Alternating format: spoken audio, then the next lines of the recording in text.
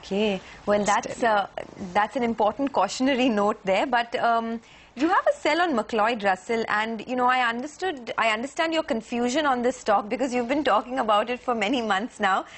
You see a firm bearish pattern there?